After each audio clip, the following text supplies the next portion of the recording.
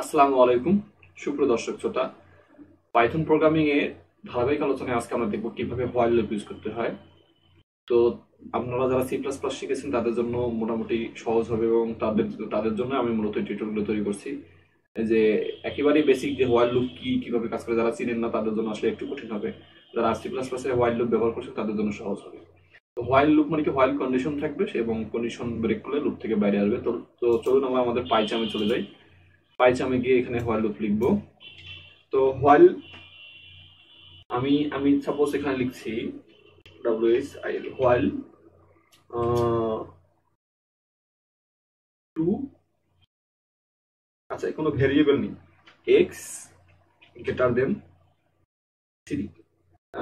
6, যতক্ষণ এখানে আবার কোলন দিতে হবে, যতক্ষণ আমার এক্স 6 চেয়ে বড় থাকবে ততক্ষণ আমার প্রিন্ট করবে হলো PRI এন্টি প্রিন্ট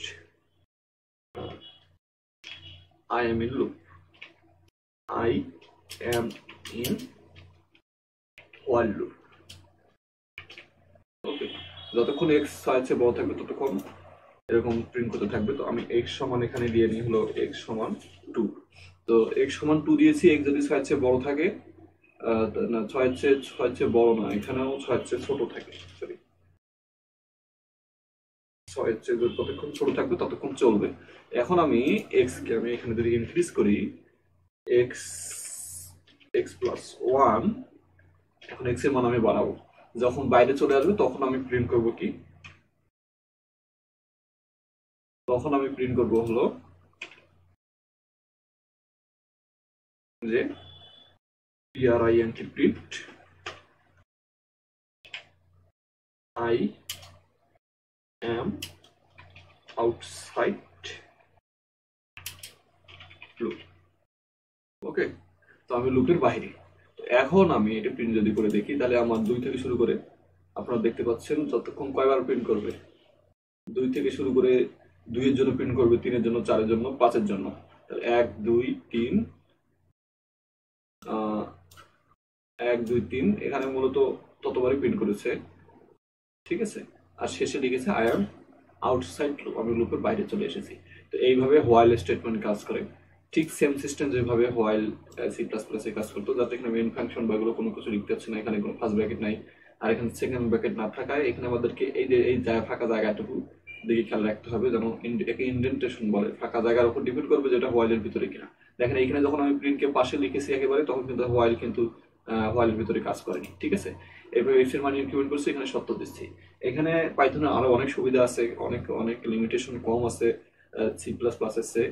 তো এইভাবে বেসিক্যালি হোয়াইল লুপের ফরম্যাটটা, এখানে কন্ডিশন থাকবে, এখানে বডি থাকবে, আর ইনিশিয়ালাইজ এখানে করলাম, এখানে ইনক্রিজ করলাম।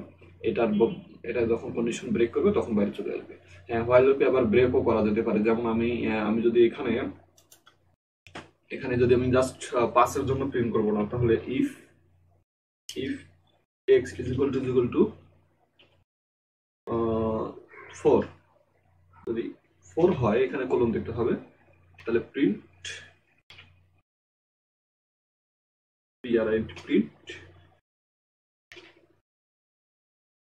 আচ্ছা এটা ব্রেক করে দেবো। এখানে আমি ব্রেক শেখাচ্ছিলাম, স্যার বিআরই, আচ্ছা ব্রেক। যদি এরকম হয় যে যখন 4 হবে তখন 4 এর জন্য প্রিন্ট করবে না, ঠিক আছে। আচ্ছা তাহলে আমি কিসের জন্য প্রিন্ট করবো, একবার 2 এর জন্য, 3 এর জন্য, 4 বার, 5 এর জন্য, 6 এর জন্য তো প্রিন্ট করবো না, ঠিক আছে। তো আমি 2 এর জন্য, 3 এর জন্য, 5 এর জন্য 3 বার প্রিন্ট করবো। দেখি এখন আমি রান করে দেখি।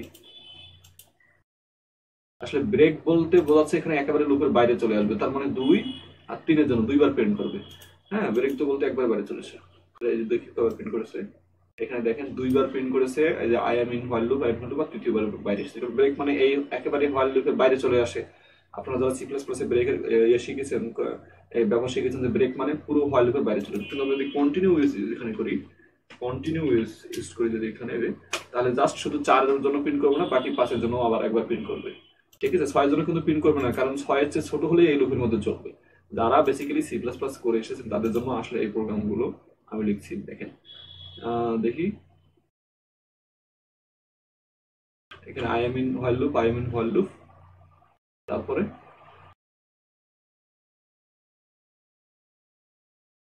কন্টিনিউ করে এইটুকু কাজ না করে সে বাইরে চলে এসেছে। তো পরের জন্য তো আবার প্রিন্ট করবো, কন্ট্রোল সি চাপি।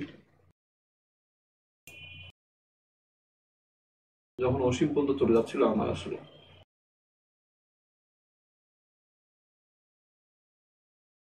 যাই হোক এভাবে কন্টিনিউ করলে এই এই কাজটা বাদ দিয়ে সে তখন আবার উপরের দিকে চলে যাবে। এটা হলো হোয়াইল লুপের কন্টিনিউ এর ব্যবহার। বাই দ্য ওয়ে, তো এই ছিল আমাদের আজকে হোয়াইল লুপ। এর পরে টিউটোরিয়ালে আমরা ফর লুপ নিয়ে দেখবো কিভাবে ফর লুপ নিয়ে কাজ করা যায়। সেই পর্যন্ত বিদায়, আসসালামু আলাইকুম ওয়া রাহমাতুল্লাহ।